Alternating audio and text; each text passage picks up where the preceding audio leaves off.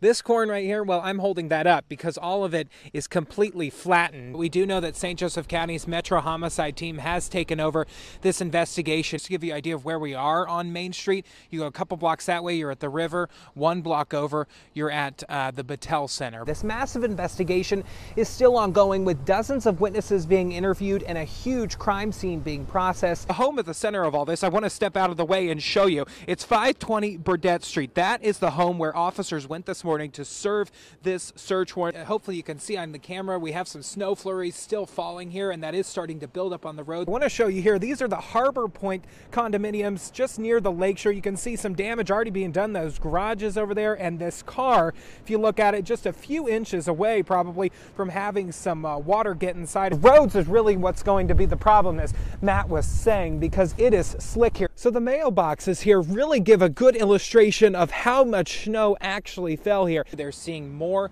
and more patients, and what that translates to is simply that the hospitals are running out of room. We do know that he is a man in his 50s, but they wouldn't say specifically what part of the county he lived in. Standing in front of Peg's, super popular breakfast place here. And if you note, there is a sign on the door. It reads in part, "Our dine-in services are closed until further notice." Judge Amy Coney Barrett was spotted outside of her South Bend home this evening, and it appears that she's still here. I want to, though, take you guys in, just give you a live look at what's going on right now, because there was a major sort of blow up that just happened. Buttigieg was supposed to attend a Get Out the Vote rally this evening in Dallas, but diverted back here to South Bend for this announcement. You can see over my shoulder there, the van that was pulled from this pond is still on scene. It was actually very peaceful and passionate as well, and that's very much sort of in contrast to what we've been seeing around the country.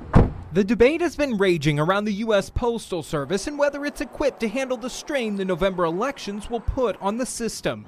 I'm going to go vote in person. And why is that? Oh, come on now. You cannot trust any of this nonsense. We wanted to know how long would it take for mail-in ballots to get to their destination, or if they'd get there at all. We contacted the St. Joseph County Clerk's Office to see what size envelopes they use to mail ballots and how much they weigh. Then we rented a post office box at the same post office the Clerk's Office uses. After all that, we took 100 envelopes and stuffed them each with 3 pieces of paper to mimic the weight and numbered each one.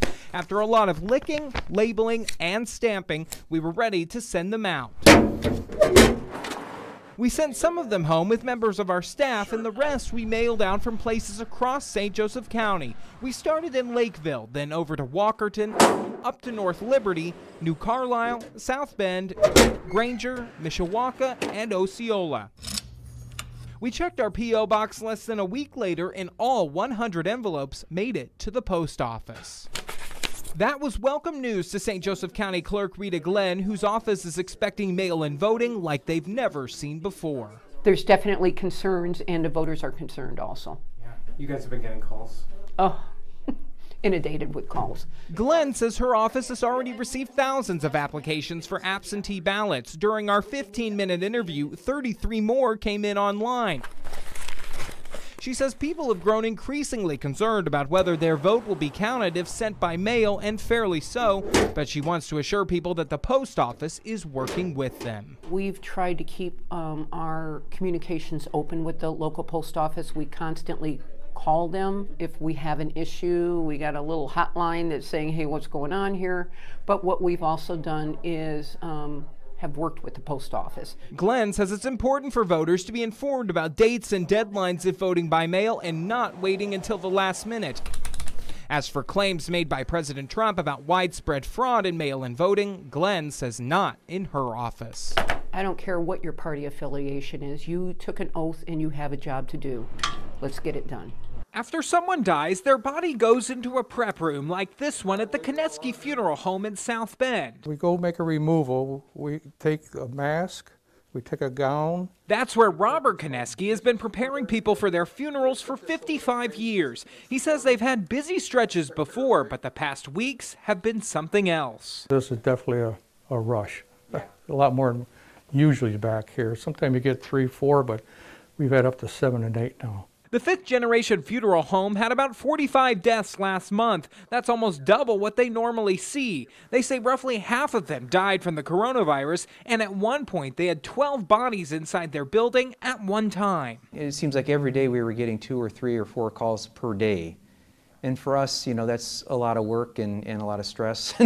And we're all pretty tired, and it's been going nonstop the whole month of November. The story is the same at other funeral homes as well. Palmer told us they were so busy they couldn't give an interview today. McGann Hay Funeral Home told us nearly all of their deaths had been from the virus, the youngest just 31 years old. Have you been getting nights where you may be getting several calls? Oh yeah, we had 2 last night after I went to bed. Were they both COVID?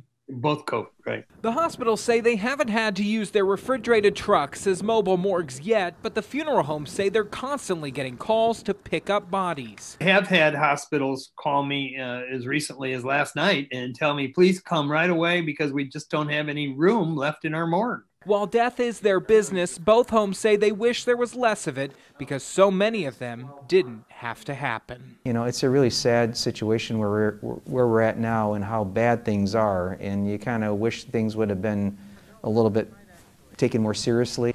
It was a race against the clock as first responders worked to rescue 4 people trapped inside a van that plunged into a Mishawaka retention pond. When crews were called out shortly before 3 o'clock, they found the van completely underwater. I saw one of them pulling someone out, or pulling something out. Boats and dive teams were deployed, eventually pulling 3 children and 1 adult from the vehicle.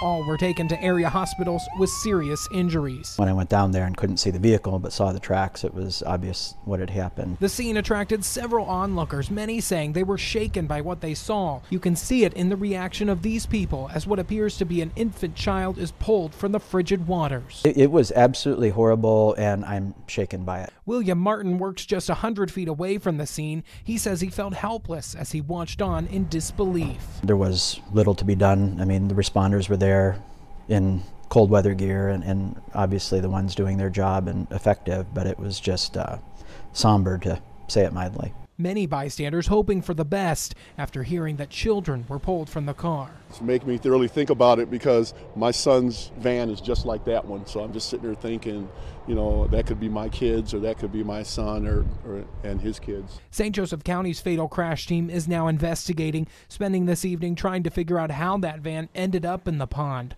While it's unclear if the icy roads played a factor, Martin says more should have been done. I think it's inexcusable that the road was as slippery as it was, and if that was the cause of the accident, then I think there's blame to be assigned towards how we prioritize care.